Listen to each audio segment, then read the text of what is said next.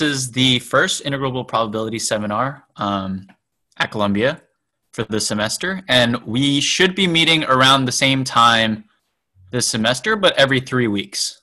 So just check the check the probability online seminar list, and you should be able to see it. It's also on researchseminars.org, so that's another place you can check.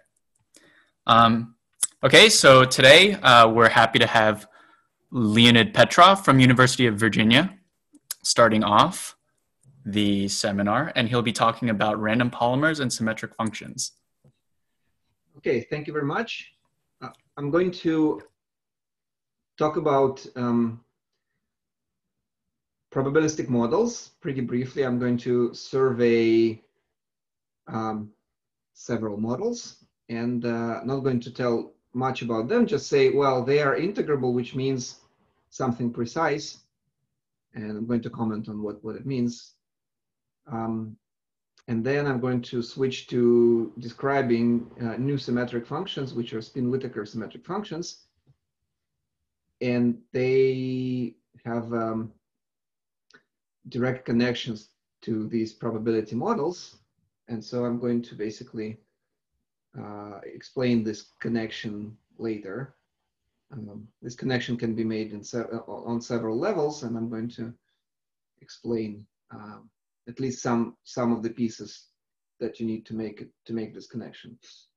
So the first model I'm going to be discussing is the street-weak beta polymer introduced by Guillaume Barakan, Ivan Corwin in 5 years ago, 5.5 years ago, and it goes as follows. So your random polymers are basically, so it's a directed random polymer model where you're looking at all possible paths from, in this case, on this street-weak lattice from the bottom line to your point ij, so it's a point-to-line polymer.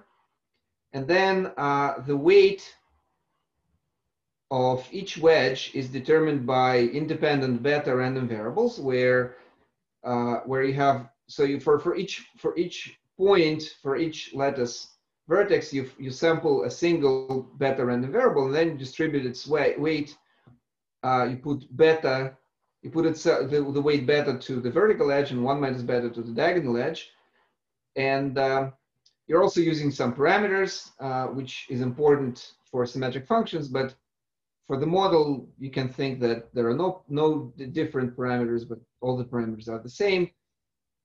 And so you sample some BIJs, independent beta random variables. Beta random variable is a random variable from 0 to 1, which has a density proportional to t to the x minus 1, 1 minus t to the y minus 1. So it's a product of two powers, and then it integrates to the beta function from 0 to 1.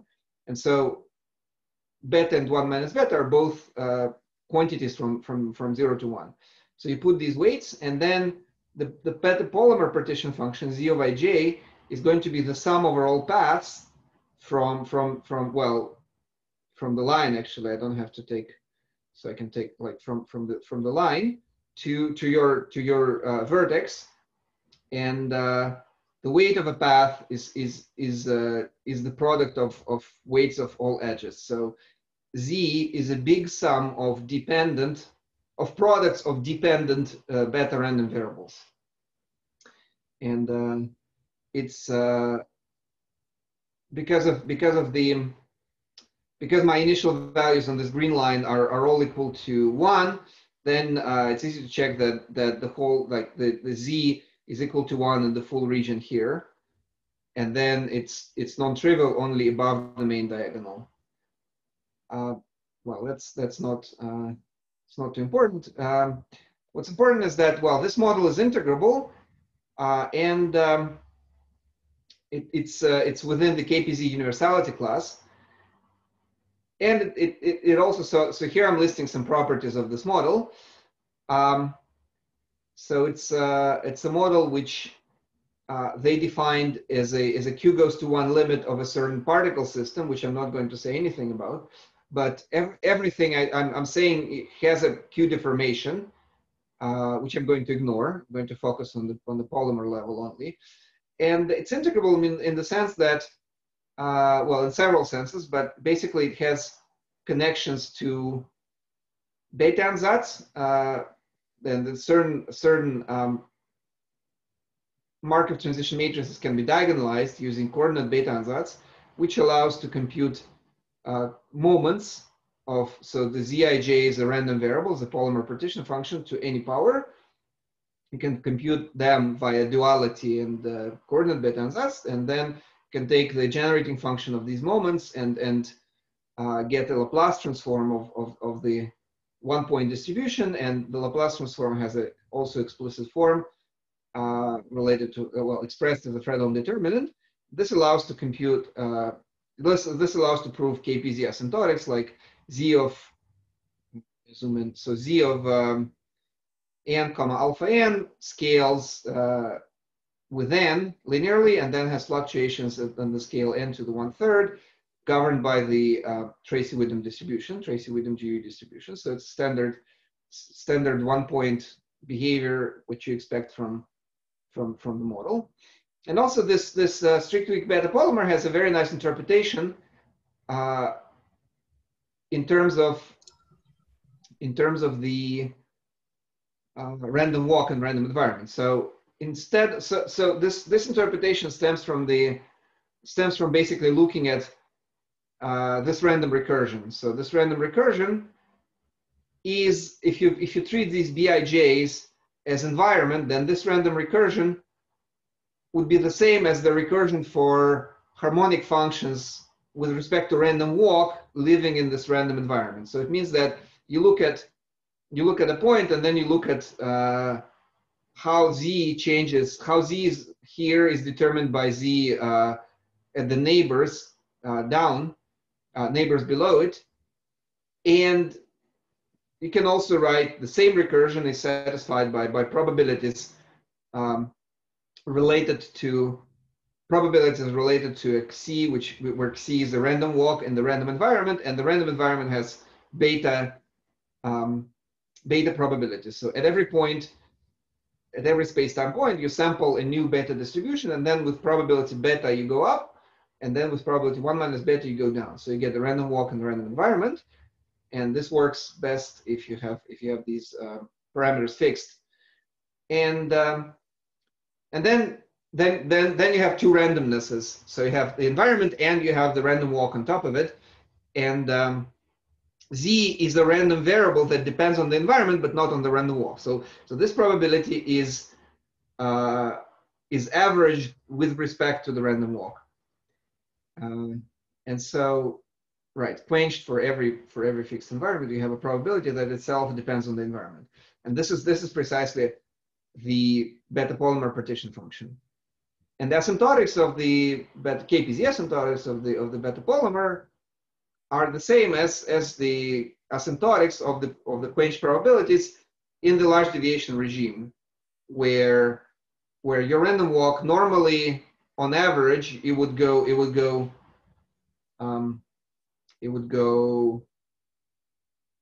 doesn't go straight, it goes linearly in one direction, but these probabilities then you scale so that the random walk requires to go, like these probabilities are going to be exponentially small. They ask for random walk to go asymptotically in the other direction, as opposed to this normal average direction it would go to. So anyway, so there is this nice connection, which I'm not going to say much about. But this makes this particular model pretty interesting. So how do exact formulas look like? Well, here is a sample formula for the expectation of a power where I put all the different parameters already. So Z's are integration variables, and then X's and Y's are parameters, and then you have the contours which are nested around the parameters. All right, so using this and putting these so all the Z's are between 0 and 1, which means that these moments determine the distribution, and then you can also compute the Laplace transform by just saying that, well, it's a sum over over k of, well, minus u to the k over k factorial times the expectation of zk. And this interchange is valid because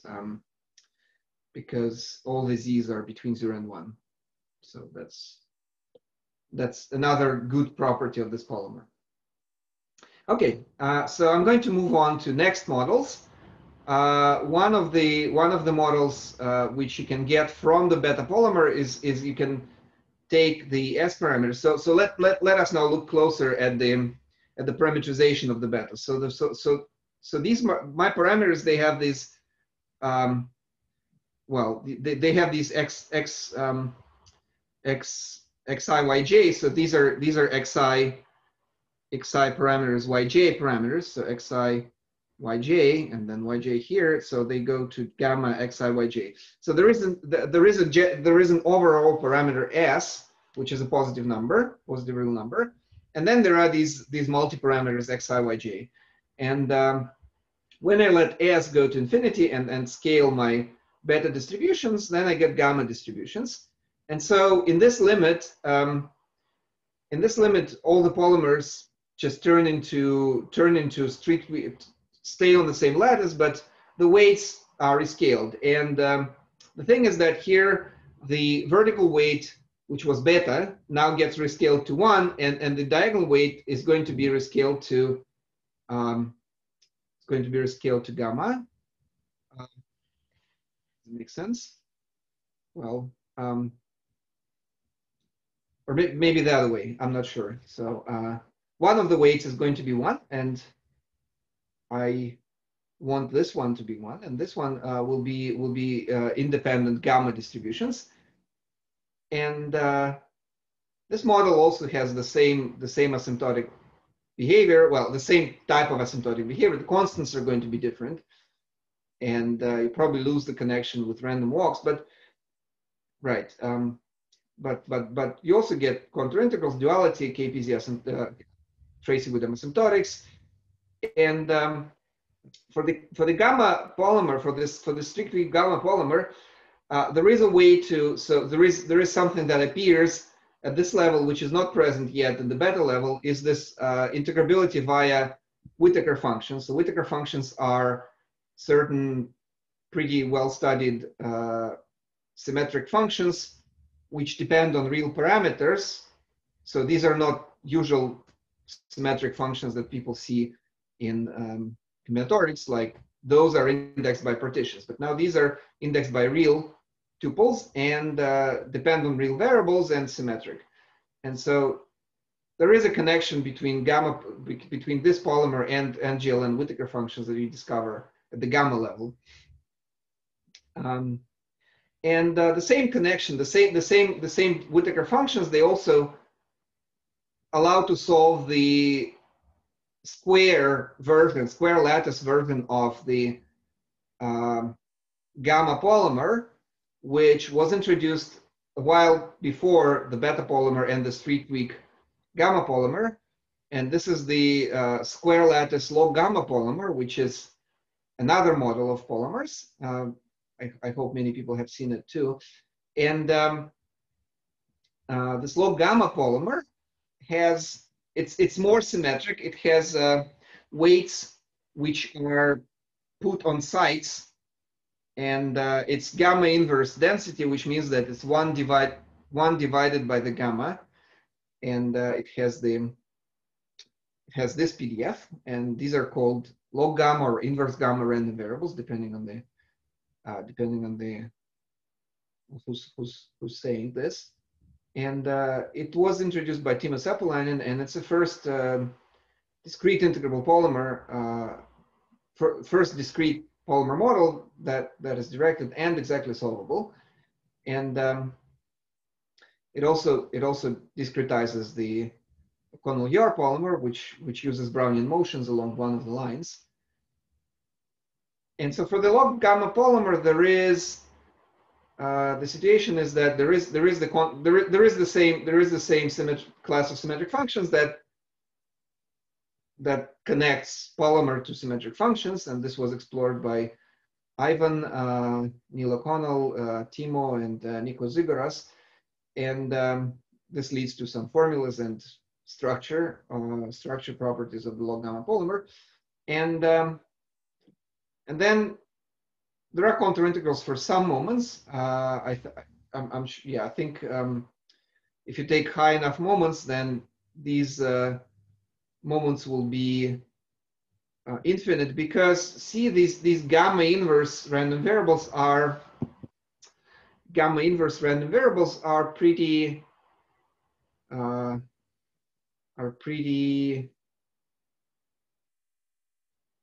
heavy-tailed. Like if t goes to infinity, then you get this behavior. So there is a power law decay of the PDF, as opposed to exponential decay. And so if you have a power law decay of the PDF, then you expect that there will be only finitely many moments, even for the weight of like one of the vertices. So this is going to be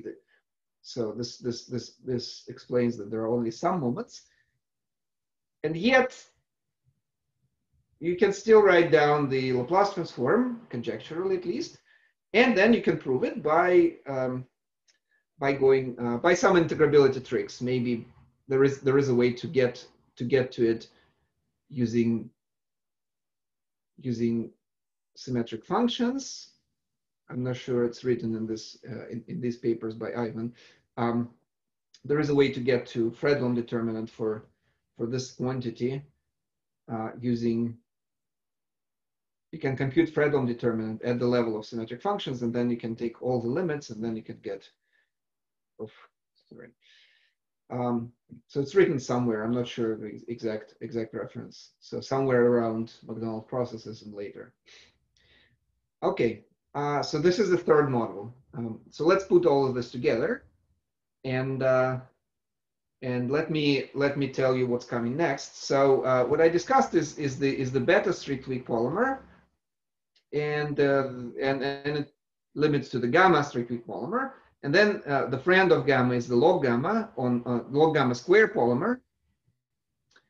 And so we know that there is a family of symmetric functions that powers the polymers at the gamma level, and the connection is one of the connections, which is the most algebraic, most structural connection is given by the geometric geometric lifting of the Robinson-Sheshet-Knut correspondence. And so one of the key references here, which contains many other interesting things, is the paper by Naomi and Yamada in 2004. So this is one of the key references on the geometric RSK, and then probabilizing it leads to this connection. All right, and so there are other polymers, and there are other symmetric functions. So I'm going to talk mostly about spin Whittaker functions, which lift the GLN Whittaker functions and introduce and add one extra parameter to them. And then there is kind of the lifting of the log gamma polymer leads to this weird beta polymer, which is not even a polymer. It's a random recursion with two cases. It's weird. You'll see it. And then there is one more polymer, which I'm going to basically briefly mention right here. So there is one more polymer that is integrable through the coordinate beta ansatz that is known for quite some time. It's the inverse beta polymer, and it lives on the square lattice, and it also limits to the log gamma and the gamma strict weak polymers. And here there are the edges are distributed as inverse beta random variable, which is 1 over beta. So beta belongs from 0 to 1. Inverse beta belongs from 1 to infinity. So U is going to be inverse beta, and V, which is the horizontal weights, are U minus 1, which are from 0 to 1. So there are some parameters. There are beta ansatz eigenfunctions. There are moments. Moments are probably, because of this unboundedness, moments probably do not determine the distribution. And I'm not sure this model has been thoroughly studied. And to me, when I'm interested in symmetric functions, this model does not have a connection to symmetric functions that I know of. And probably there is something to look there. So there is this inverse beta, which I'm mentioning. It lives somewhere in the same region, but it doesn't have a strong connection to symmetric functions, at least at this level. So I'm going to stick to my spin Whittaker and the other beta polymer. And it would be nice to include this model in the same formalism, but so far no. All right, so here's this beta polymer. Again, it has a Q deformation, Q lifting, which is called the Q-Han-Tassep or vertex model powered by the Q hypergeometric function. So there are basically equivalent ways of saying what is a Q deformation, and we studied Q deformations with Ivan Corwin, Kostya Matveev, and later with Matteo and Bufetov. So there was another paper. So Bufetov, Alexei Bufetov, Matteo Mucciconi, and myself, 2018. So there were some, actually 19. There were some developments on the Q level, and then as you take a scaling limit, Q goes to 1, then you get to this model. At the polymer level, it looks nothing like a polymer. So it lives on the square lattice. It has two different weights per vertical and horizontal edge, and the weights are random variable and 1 minus itself. But which random variable you take depends on the relative ordering between these two polymer values, which means that the environment your polymer lives, if you imagine a polymer that is going on and exploring the polymer is going on and exploring the environment. So the next random variable it sees will depend on not only on the polymer partition function, but also on the partition function from here. So the edges that it sees, these edges will depend on the values. And so it's not going to be, it's nothing like a polymer model basically. And this is because of this reordering. And then the weights are given by this density. So the weights are all from 0 to 1, which is good because now we have some boundedness. And then, well, no, sorry, no. The weights are not from 0 to 1. So these guys are the inverse of that. So what am I saying? I'm not entirely sure. Yeah, well, it doesn't have to be. These things that do not have to be positive. So this is probably what's happening here. Right. So what I'm saying is that, well, okay. So these weights are 1 over random variable with this density, where 2f1 is the hypergeometric function, and this density comes from sampling a beta distribution where one of the parameters is a negative binomial. So you have RPMN. So RPMN are parameters, and then you get a continuous random variable. So it's like a negative beta binomial, and then you take 1 over it. So it's really, really not intuitive to me, at least.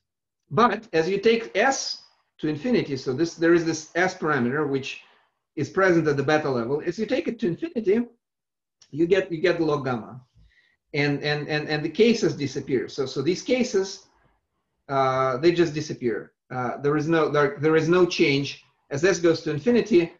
Both these things converge to the same random variable. So you get an honest lattice polymer without any cases. And so for this weird beta polymer, we have a Laplace transform, we have a Q Laplace transform, but so we have a Q Laplace transform, and you can take Q to 1 to get the Laplace transform. It hasn't been done, but It can be done.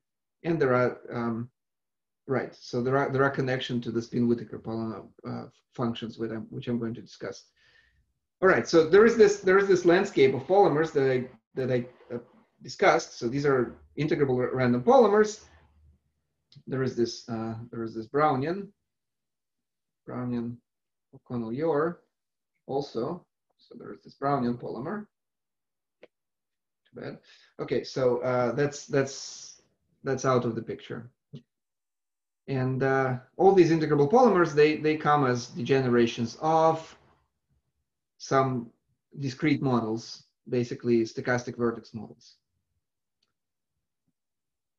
Okay, so it's a good time to have any questions about polymers.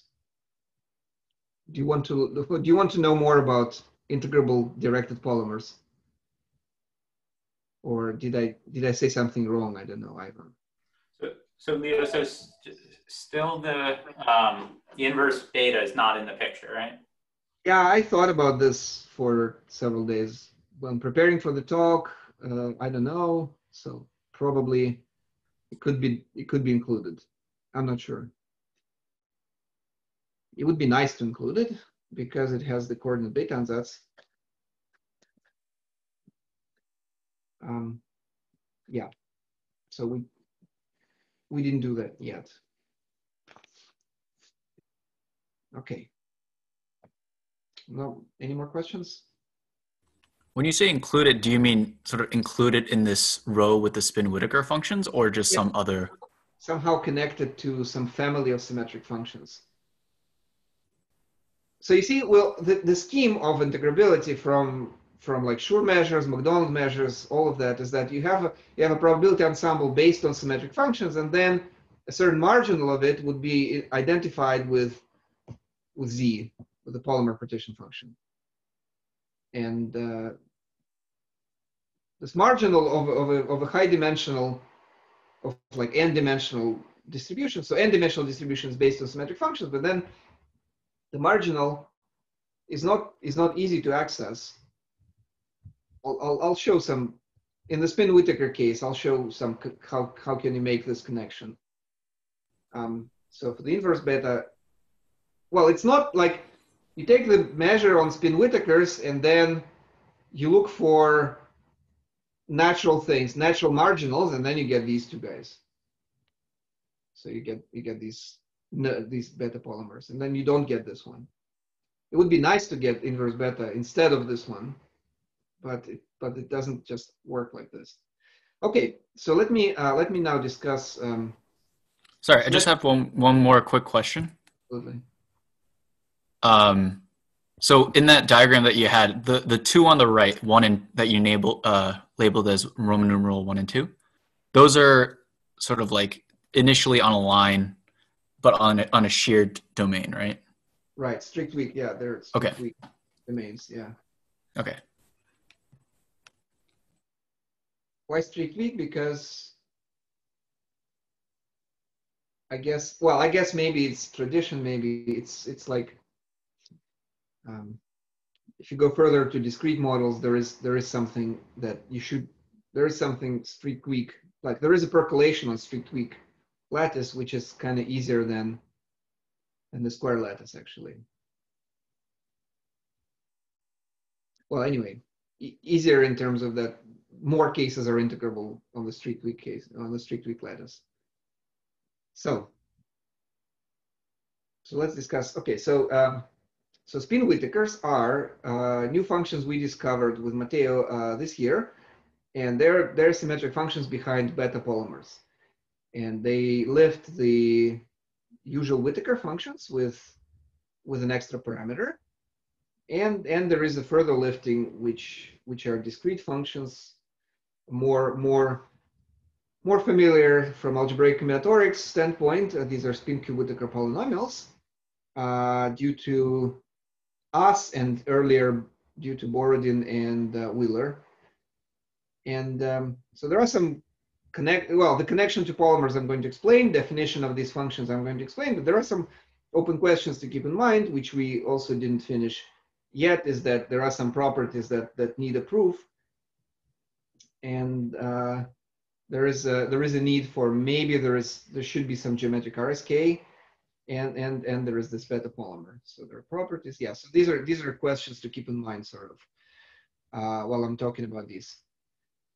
And right. So let me define them. So symmetric functions are defined usually when you're talking about like Macdonald symmetric functions or Schur symmetric polynomials, Macdonald symmetric polynomials.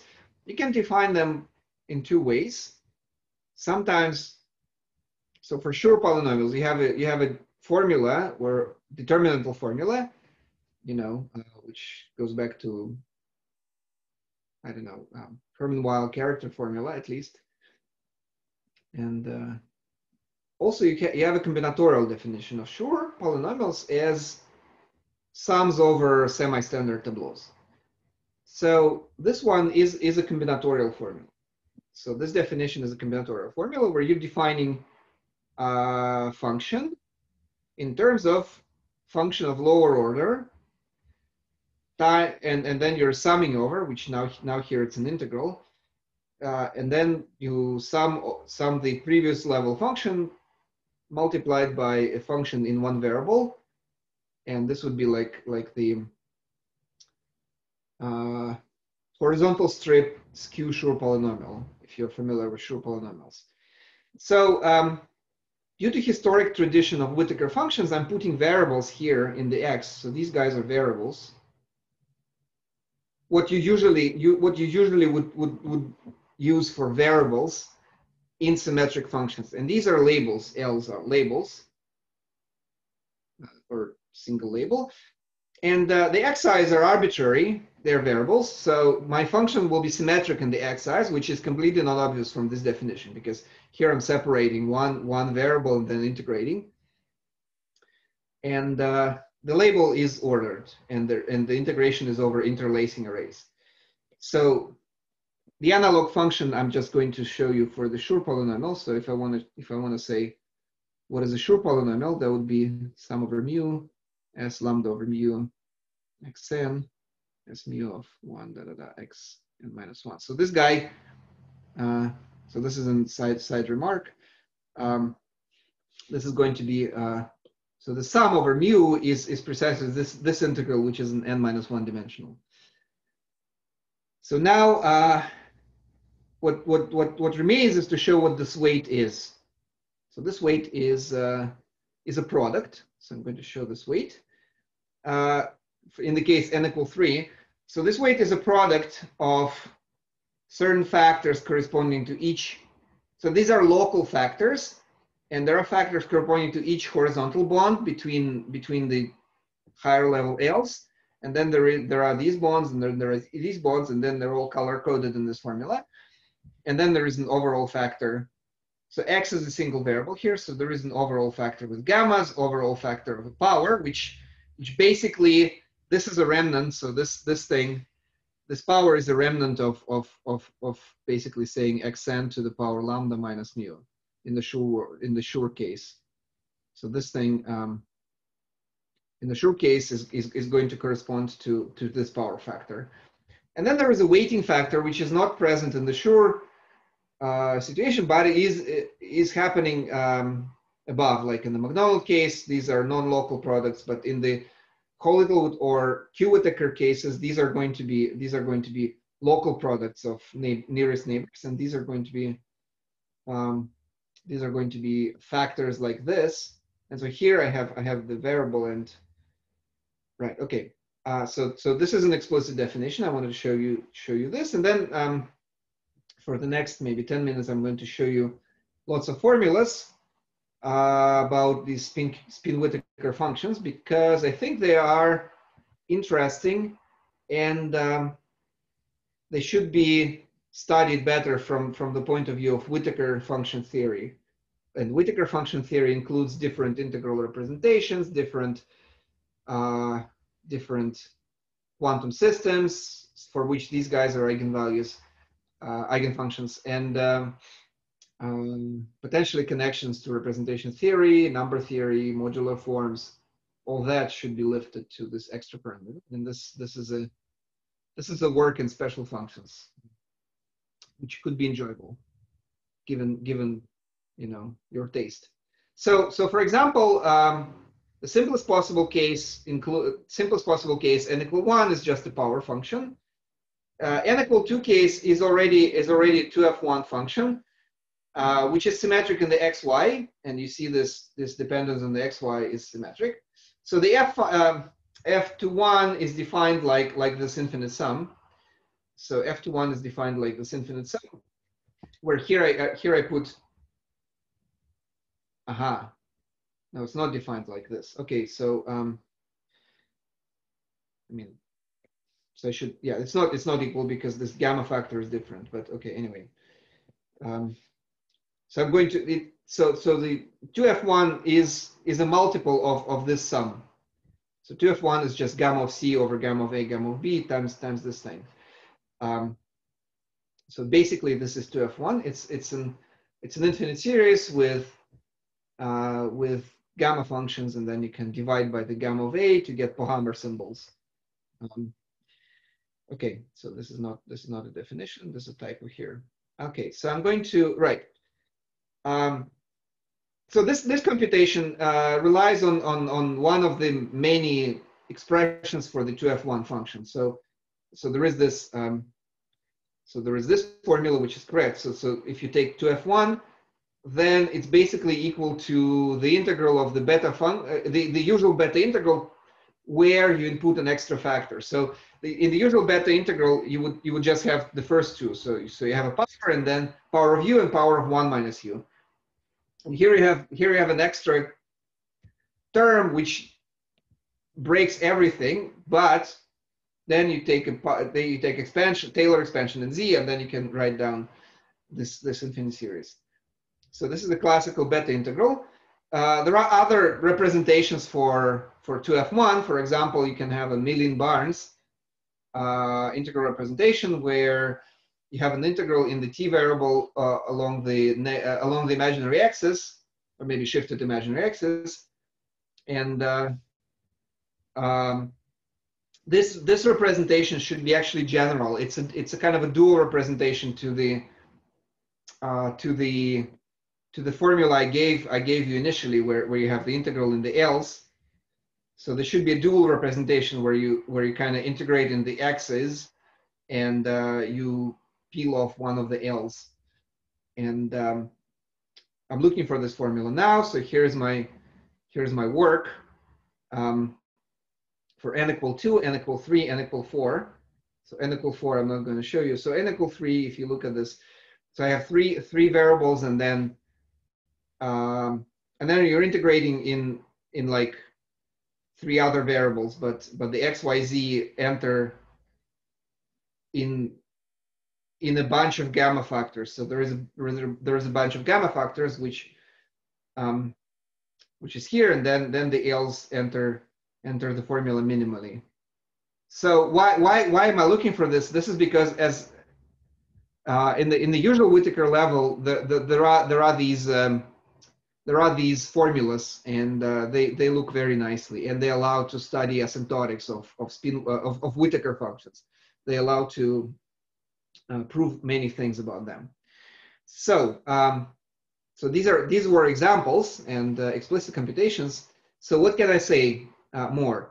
So there are some properties which we have, and some which we conjecture, and all of them come from the Q level and the scaling limit as Q goes to 1. And then at the Q level, there is a vertex model, there is an integrable vertex model, and the Young-Baxter equation, which proves everything for the Q level. And then when you take Q goes to 1, you get the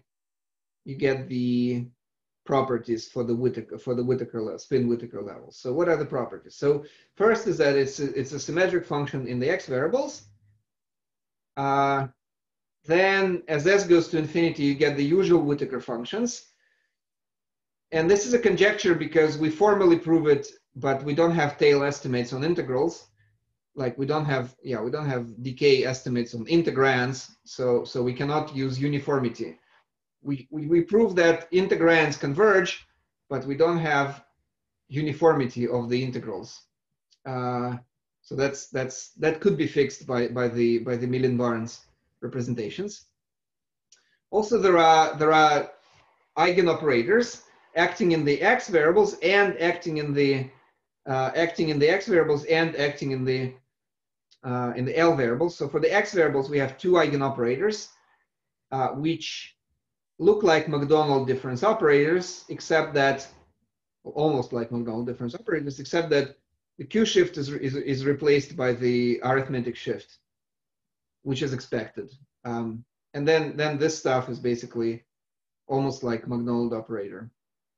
And so what we have is that the F's are eigenfunctions and the eigenvalues are L's, either the smallest L or the L with the largest index. So compared to a Macdonald level, here we have two operators, and the Macdonald level we have n operators. So, and n is bigger than 2. And this is lacking here so far. And if you want to act in the other variables, in the L variables, first you need to make change of variables so that now you're acting in the kind of log of L's. So you need to take the difference operators in the log L's up to some shifts, and then you can define the second order differential operator, which we call the deformed quantum Toda operator, because as s goes to infinity, what you see here is that s enters in a very controlled way, and here I'm summing over all possible I and j, and if s is going to infinity, then the balance of powers makes I and j be nearest neighbors, and so as s goes to infinity, you immediately get nearest neighbor summation. So in the language of root systems, this might hopefully be the sum over all positive roots, and this is a sum over all simple roots. So the simple root interpretation works because the quantum Toda Hamiltonian for Whittaker functions works for other types, and then hopefully if you make functions, then the Hamiltonians would be summing over all positive roots and not only simple roots. And so this H acting on the L variables, log of L variables, is going to be diagonal in the Whittaker, in the spin Whittaker functions. Okay, so number 5 is that there is some conjectural orthogonality, which I don't know, still don't have any progress on, but maybe for n equal 2 that can be explicit, because these are two F1s, there are integral representations, maybe interchanging variables, interchanging integrals, this can be proven. All right, so too many formulas. So let me so Andrew, I'm going to be done in 10 minutes, okay? So I'm not going to be, so I'm going to just take an hour, not 1.5 hours. So the last piece is the connection between the two. So what we defined is the f x1 up to xn of ln and 1. So these are ordered, and these are big, greater than 1, and these are like lifts with one parameter of the Whittaker functions, and Whittaker functions they look pretty similar, except that the stuff you put here, the label is not ordered. The label is actually going to be arbitrary inside the arbitrary reals, so there is no ordering here. And it's a surprise. It's surprising that you can lift that structure to the add one more parameter to something well studied. So let me connect polymers to these functions.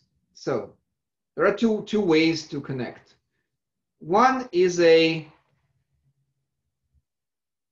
right? So there are three ways to connect, but the third way doesn't work so far. So there could be, I mean, it doesn't work for the beta polymers, but it works for the gamma polymers. So for the gamma polymers, there is a Robinson-Smith-Knuth analog, which connects polymers to symmetric functions. And this is a general story, and it works the same way in connection with last passage percolation and Schur functions and Schur measures, or TASEP and Schur measures, or right, and then longest increasing subsequences and Schur measures. So this is a very so the non-geometric RSK, a very known tool in this business. So we don't have it for beta yet.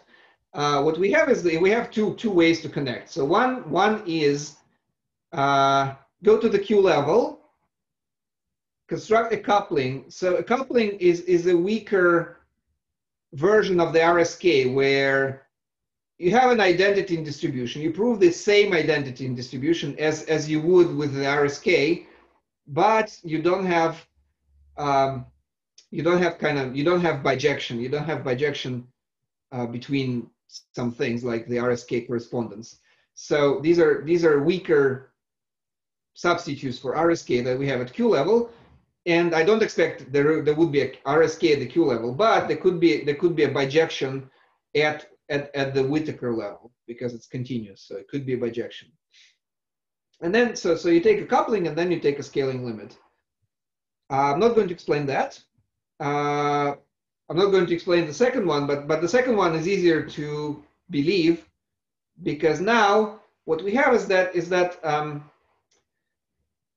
I told you that there are contour integrals for moments of polymers, and you can also use these difference operators and act by difference operators on the Cauchy identity for the spin Whittaker functions to obtain contour integral formulas for the marginal distribution of these like L1 and Ln inverse.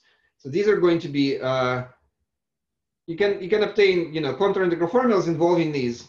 So observables. By observables I mean something like expectation of Ln to the power minus k is equal to a contour integral. That is a k-fold contour integrals.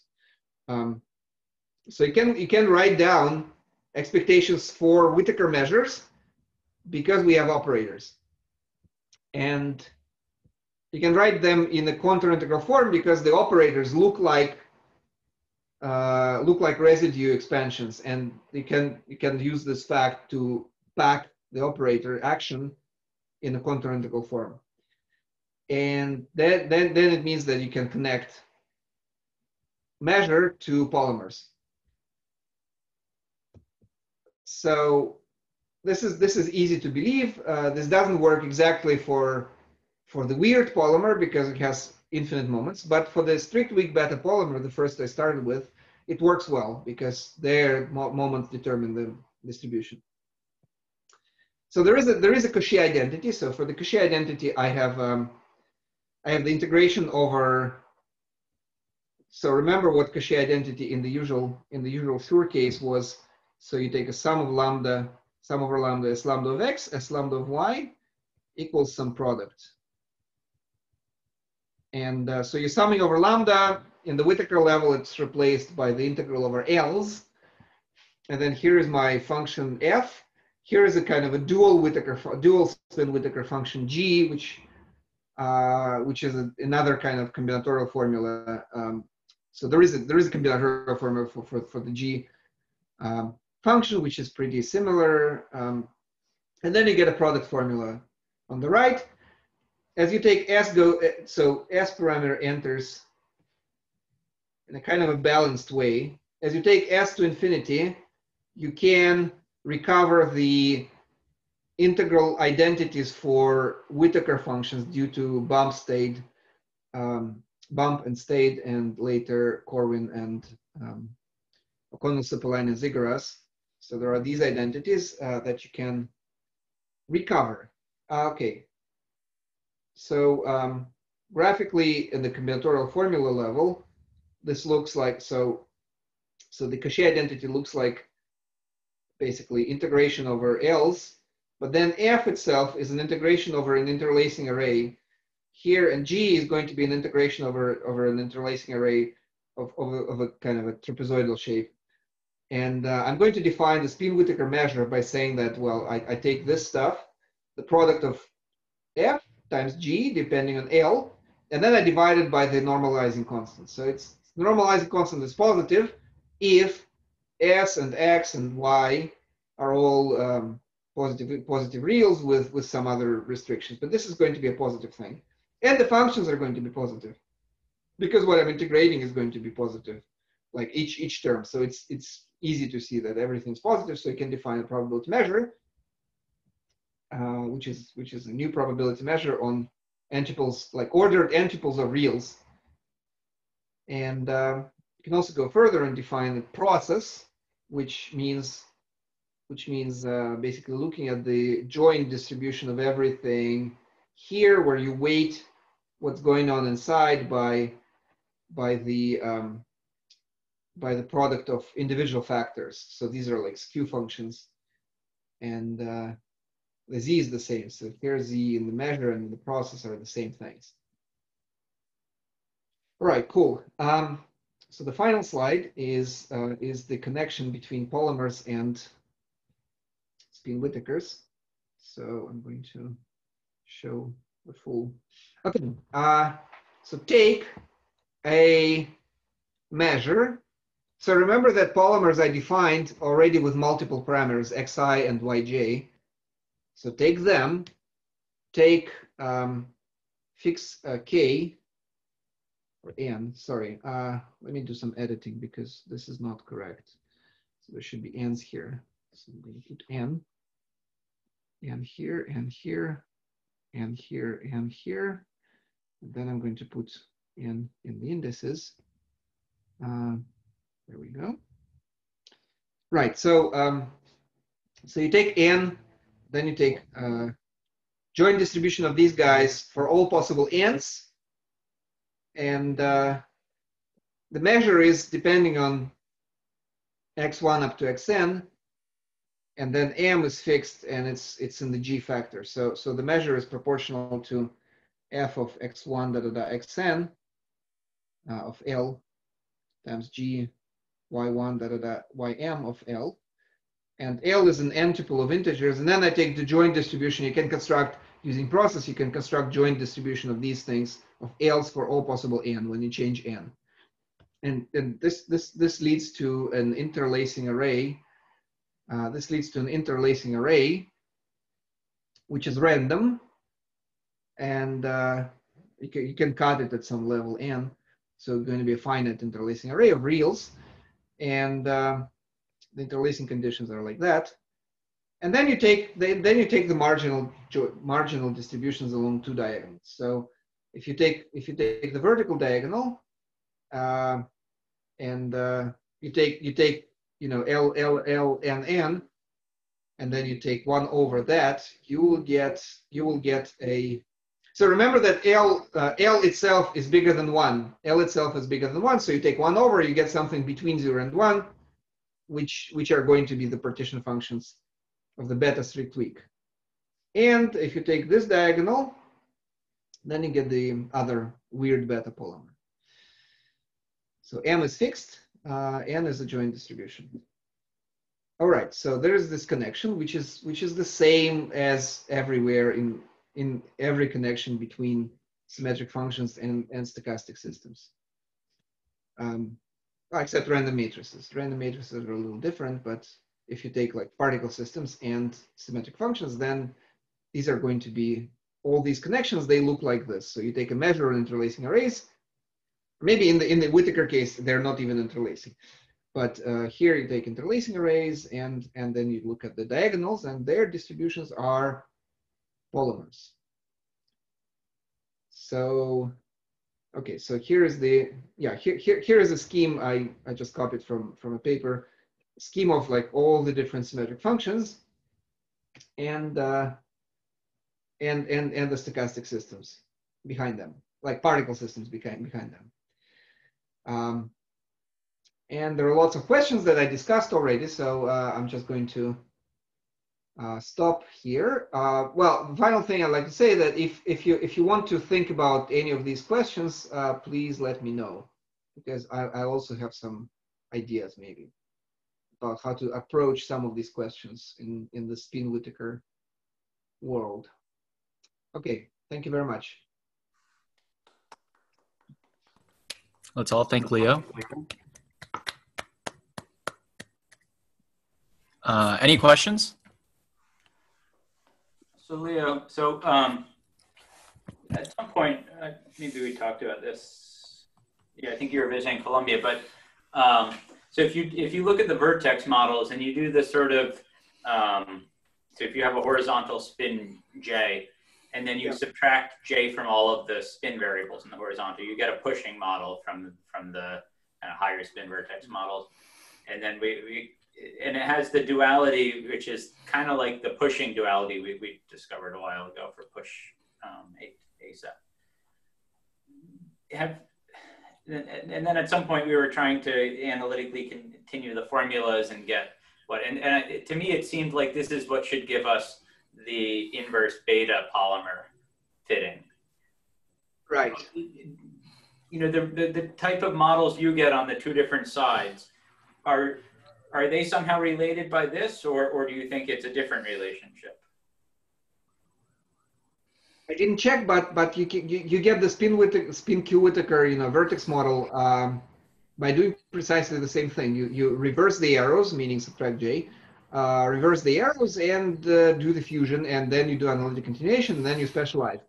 It's the same procedure, and I'm sure that, I mean, not sure, but okay, maybe we didn't finish the computation, and maybe in the computation we should have gotten inverse beta, but we also could have gotten this weird beta.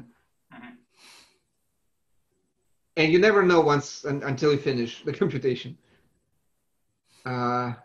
So, well, because this weird beta was computed by Kostya Matveyev initially as a limit of the QCon push. Okay. But right, the picture is not complete because there is this inverse beta. So it should be somewhere.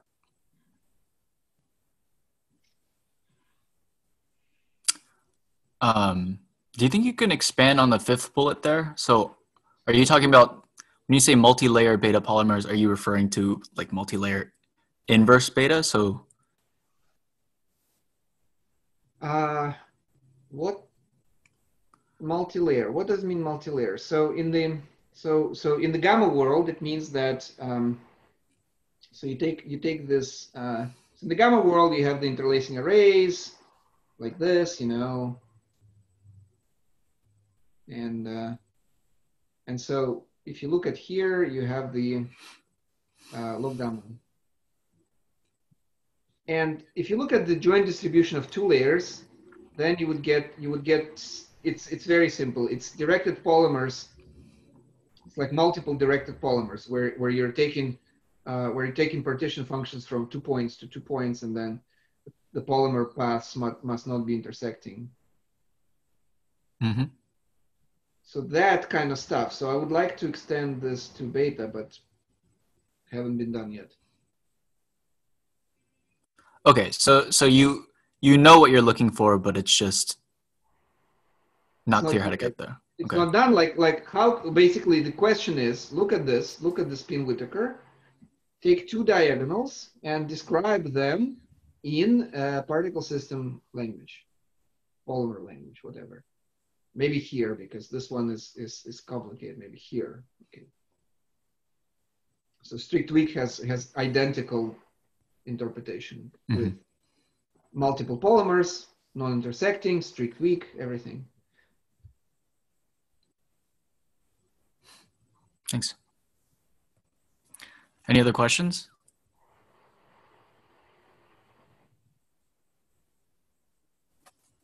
Okay, if not, let's thank Leo again. Thank you very much. Thanks for inviting me.